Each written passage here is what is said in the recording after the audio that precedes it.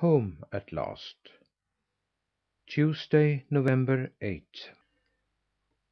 The atmosphere was dull and hazy. The wild geese had been feeding on the big meadow around Skerup church and were having their noonday rest when Akka came up to the boy. "It looks as if we should have calm weather for a while," she remarked, "and I think we'll cross the Baltic to morrow."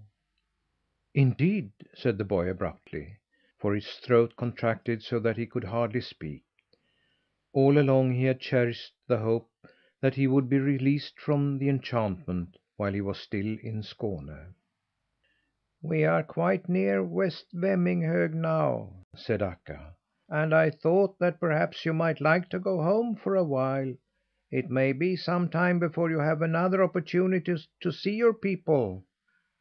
"Perhaps I had better not," said the boy hesitatingly, but something in his voice betrayed that he was glad of Akka's proposal. "If the goosey gander remains with us, no harm can come to him," Akka assured. "I think you had better find out how your parents are getting along. You might be of some help to them, even if you're not a normal boy." "You're right, Mother Akka. I should have thought of that long ago," said the boy impulsively. The next second he and the leader goose were on their way to his home. It was not long before Akka alighted behind the stone hedge encircling the little farm. "Strange how natural everything looks around here," the boy remarked, quickly clambering to the top of the hedge, so that he could look about. "It seems to me only yesterday that I first saw you come flying through the air." "I wonder if your father has a gun?" said Akka suddenly. "You may be sure he has," returned the boy. "It was just the gun that kept me at home that Sunday morning when I should have been at church." "Then I don't dare to stand here and wait for you," said Akka. "You had better meet us at Smygehuk early to morrow morning, so that you may stay at home overnight." "Oh, don't go yet, Mother Akka!" begged the boy, jumping from the hedge. He could not tell just why it was, but he felt as if something would happen, either to the wild goose or to himself, to prevent their future meeting. "No doubt you see that I am distressed because I cannot get back my right form, but I want to say to you that I don't regret having gone with you last spring," he added. "I would rather forfeit the chance of ever being human again than to have missed that trip." Akka breathed quickly before she answered. "There is a little matter I should have mentioned to you before this, but since you are not going back to your home for good, I thought there was no hurry about it. Still, it may as well be said now." "You know very well that I am always glad to do your bidding," said the boy. "If you have learned anything at all from us, Thumbietot, you no longer think that the humans should have the whole earth to themselves," said the wild goose solemnly.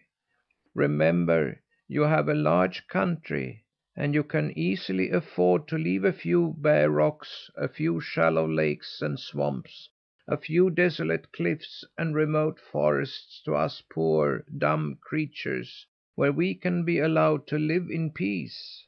All my days I have been hounded and hunted. It would be a comfort to know that there is a refuge somewhere for one like me." "Indeed, I should be glad to help if I could," said the boy, "but it is not likely that I shall ever again have any influence among human beings." "Well, we're standing here talking as if we were never to meet again," said Akka. "But we shall see each other to morrow, of course. Now I'll return to my flock." She spread her wings and started to fly, but came back and stroked Thumbietot up and down with her bill before she flew away. It was broad daylight, but no human being moved on the farm, and the boy could go where he pleased. He hastened to the cowshed, because he knew that he could get the best information from the cows. It looked rather barren in their shed. In the spring there had been 3 fine cows there, but now there was only one, Mayrose. It was quite apparent that she yearned for her comrades. Her head drooped sadly, and she had hardly touched the feed in her crib. "Good day, Mayrose," said the boy, running fearlessly into her stall. "How are mother and father? How are the cat and the chickens? What has become of Star and Gold Lily?" When Mayrose heard the boy's voice, she started and appeared as if she were going to gore him. But she was not so quick tempered now as formerly, and took time to look well at Nils Holgersson. He was just as little now as when he went away, and wore the same clothes, yet he was completely changed. The Nils Holgersson that went away in the spring had a heavy, slow gait, a drawling speech, and sleepy eyes. The one that had come back was lithe and alert, ready of speech, and had eyes that sparkled and danced. He had a confident bearing that commanded respect, little as he was. Although he himself did not look happy, he inspired happiness in others. "Moo!" bellowed Mayrose. "They told me that he was changed, but I couldn't believe it. Welcome home, Nils Holgersson! Welcome home! This is the first glad moment I have known for ever so long." "Thank you, Mayrose," said the boy, who was very happy to be so well received.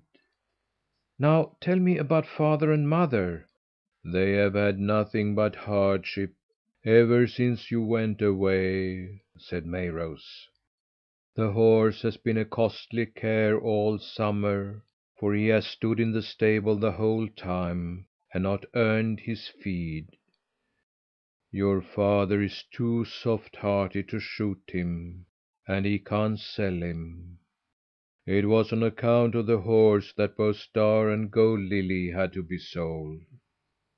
There was something else the boy wanted badly to know, but he was diffident about asking the question point blank. Therefore he said: "Mother must have felt very sorry when she discovered that Morten Goosey Gander had flown." "She wouldn't have worried much about Morten Goosey Gander had she known the way he came to leave. She grieves most at the thought of her son having run away from home with the goosey gander." "Does she really think that I stole the goosey gander?" said the boy. "What else could she think?" "Father and mother must fancy that I've been roaming about the country like a common tramp." "They think that you've gone to the dogs," said Mayrose. "They have mourned you as one mourns the loss of the dearest thing on earth." As soon as the boy heard this, he rushed from the cowshed and down to the stable. It was small, but clean and tidy. Everything showed that his father had tried to make the place comfortable for the new horse. In the stall stood a strong, fine animal that looked well fed and well cared for. "Good day to you," said the boy. "I have heard that there is a sick horse in here. Surely it can't be you, who look so healthy and strong?" The horse turned his head and stared fixedly at the boy. "Are you the son?" he queried. "I have heard many bad reports of him, but you have such a good face. I couldn't believe that you were he, did I not know that he was transformed into an elf." "I know that I left a bad name behind me when I went away from the farm," admitted Nils Holgersson. "My own mother thinks I'm a thief, but what matters it? I shan't tarry here long. Meanwhile, I want to know what ails you." "Pity you are not going to stay," said the horse, "for I have the feeling that you and I might become good friends. I've got something in my foot, the point of a knife or something sharp. That's all that ails me. It has gone so far in that the doctor can't find it, but it cuts so that I can't walk. If you would only tell your father what's wrong with me, I'm sure that he could help me. I should like to be of some use. I really feel ashamed to stand here and feed without doing any work." "It's well that you have no real illness," remarked Nils Holgersson. "I must attend to this at once, so that you will be all right again. You don't mind if I do a little scratching on your hoof with my knife, do you?" Nils Holgersson had just finished when he heard the sound of voices. He opened the stable door a little and peeped out. His father and mother were coming down the lane. It was easy to see that they were broken by many sorrows. His mother had many lines on her face, and his father's hair had turned gray. She was talking with him about getting a loan from her brother in law. "No, I don't want to borrow any more money," his father said as they were passing the stable. "There's nothing quite so hard as being in debt. It would be better to sell the cabin." "If it were not for the boy, I shouldn't mind selling it," his mother demurred. "But what will become of him if he returns some day, wretched and poor as he's likely to be, and we not here?" "You're right about that," the father agreed. "But we shall have to ask the folks who take the place to receive him kindly, and to let him know that he's welcome back to us. We shan't say a harsh word to him, no matter what he may be, shall we, mother?" "No, indeed! If I only had him again, so that I could be certain he is not starving and freezing on the highways, I'd ask nothing more." Then his father and mother went in, and the boy heard no more of their conversation. He was happy and deeply moved when he knew that they loved him so dearly, although they believed he had gone astray. He longed to rush into their arms. But perhaps it would be an even greater sorrow were they to see me as I now am. While he stood there hesitating, a cart drove up to the gate. The boy smothered a cry of surprise, for who should step from the cart and go into the house yard but Osa, the goose girl, and her father. They walked hand in hand toward the cabin. When they were about halfway there, Osa stopped her father and said: "Now remember, father, you are not to mention the wooden shoe or the geese or the little brownie who was so like Nils Holgersson that if it was not himself it must have had some connection with him." "Certainly not," said John Esserson. "I shall only say that their son has been of great help to you on several occasions, when you were trying to find me, and that therefore we have come to ask if we can't do them a service in return. Since I'm rich man now, I have more than I need, thanks to the mine I discovered up in Lapland."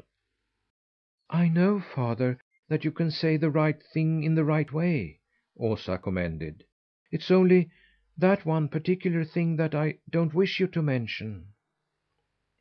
They went into the cabin, and the boy would have liked to hear what they talked about in there, but he dared not venture near the house. It was not long before they came out again, and his father and mother accompanied them as far as the gate. His parents were strangely happy. They appeared to have gained a new hold on life. When the visitors were gone, father and mother lingered at the gate, gazing after them. "I don't feel unhappy any longer, since I've heard so much that is good of our Nils," said his mother. "Perhaps he got more praise than he really deserved," put in his father thoughtfully. "Wasn't it enough for you that they came here specially to say that they wanted to help us because our Nils had served them in many ways? I think, father, that you should have accepted their offer." "No, mother, I don't wish to accept money from anyone, either as a gift or a loan. In the first place, I want to free myself from all debt. Then we will work our way up again. We are not so very old, are we, mother?" The father laughed heartily as he said this. I believe you think it will be fun to sell this place upon which we have expended such a lot of time and hard work," protested the mother. "Oh, you know why I'm laughing," the father retorted. "It was the thought of the boy's having gone to the bad that weighed me down until I had no strength or courage left in me. Now that I know he still lives and has turned out well, you'll see that Holger Nilsson has some grit left." The mother went in alone, and the boy made haste to hide in a corner, for his father walked into the stable. He went over to the horse and examined its hoof, as usual, to try to discover what was wrong with it. "What's this?" he cried, discovering some letters scratched on the hoof. "Remove the sharp piece of iron from the foot," He read and glanced around inquiringly. However, he ran his fingers along the underside of the hoof and looked at it carefully. "I verily believe there is something sharp here," he said. While his father was busy with the horse and the boy sat huddled in a corner, it happened that other callers came to the farm. The fact was that when Morten Goosey Gander found himself so near his old home, he simply could not resist the temptation of showing his wife and children to his old companions on the farm. So he took Dunfin and the goslings along and made for home. There was not a soul in the barnyard when the goosey gander came along. He alighted confidently, walked all around the place, and showed Dunfin how luxuriously he had lived when he was a tame goose. When they had viewed the entire farm, he noticed that the door of the cowshed was open.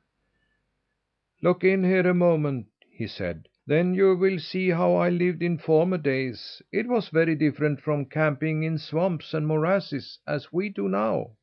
The goosey gander stood in the doorway and looked into the cowshed. "There's not a soul in here," he said. "Come along, Dunfin, and you shall see the goose pen. Don't be afraid, there's no danger." Forthwith the goosey gander, Dunfin, and all 6 goslings waddled into the goose pen to have a look at the elegance and comfort in which the big white gander had lived before he joined the wild geese. "This is the way it used to be. Here was my place, and over there was the trough, which was always filled with oats and water," explained the goosey gander. "Wait! There's some fodder in it now." With that he rushed to the trough and began to gobble up the oats. But Dunfin was nervous. "Let's go out again," she said. "Only 2 more grains," insisted the goosey gander. The next second he let out a shriek and ran for the door, but it was too late. The door slammed. The mistress stood without and bolted it. They were locked in. The father had removed a sharp piece of iron from the horse's hoof and stood contentedly stroking the animal when the mother came running into the stable. "Come, father, and see the capture I've made." "Now wait a minute," said the father. "Look here first. I have discovered what ailed the horse." "I believe our luck has turned," said the mother. "Only fancy! The big white goosey gander that disappeared last spring must have gone off with the wild geese. He has come back to us in company with 7 wild geese. They walked straight into the goose pen, and I've shut them all in." "That's extraordinary," remarked the father. "But best of all is that we don't have to think any more that our boy stole the goosey gander when he went away." "You're quite right, father," she said. "But I'm afraid we'll have to kill them to night. In 2 days is Morten Goose Day, and we must make haste if we expect to get them to market in time." Footnote: in Sweden, the 10th of November is called Morten Goose Day, and corresponds to the American Thanksgiving Day. "I think it would be outrageous to butcher the goosey gander, now that he is returned to us with such a large family," protested Holger Nilsson. "If times were easier, we'd let him live. But since we're going to move from here, we can't keep geese. Come along now and help me carry them into the kitchen." urged the mother. They went out together, and in a few moments the boy saw his father coming along with Morten Goosey Gander and Dunfin, one under each arm. He and his wife went into the cabin. The goosey gander cried, "Thumbietot, come and help me!" as he always did when in peril, although he was not aware that the boy was at hand. Nils Holgersson heard him, yet he lingered at the door of the cowshed. He did not hesitate because he knew that it would be well for him if the goosey gander were beheaded. At that moment he did not even remember this, but because he shrank from being seen by his parents. "They have had a hard time enough of it already," he thought. "Must I bring them a new sorrow?" But when the door closed on the goosey gander, the boy was aroused. He dashed across the house yard, sprang up on the board walk leading to the entrance door, and ran into the hallway, where he kicked off his wooden shoes in the old accustomed way, and walked toward the door. All the while it went so much against the grain to appear before his father and mother that he could not raise his hand to knock. "But this concerns the life of the goosey gander," he said to himself. "He who has been my best friend ever since I last stood here." In a twinkling the boy remembered all that he and the goosey gander had suffered on ice bound lakes and stormy seas, and among wild beasts of prey. His heart swelled with gratitude. He conquered himself and knocked on the door. "Is there someone who wishes to come in?" asked his father, opening the door. "Mother, you shan't touch the goosey gander!" cried the boy. Instantly both the goosey gander and Dunfin, who lay on a bench with their feet tied, gave a cry of joy, so that he was sure they were alive. Someone else gave a cry of joy. His mother. "My, but you have grown tall and handsome!" she exclaimed. The boy had not entered the cabin, but was standing on the doorstep, like one who is not quite certain how he will be received. "The Lord be praised that I have you back again!" said his mother, laughing and crying. "Come in, my boy, come in!" "Welcome!" added his father, and not another word could he utter. But the boy still lingered at the threshold. He could not comprehend why they were so glad to see him, such as he was. Then his mother came and put her arms around him, and drew him into the room, and he knew that he was all right. "Mother and father!" he cried. "I am a big boy! I am a human being again!"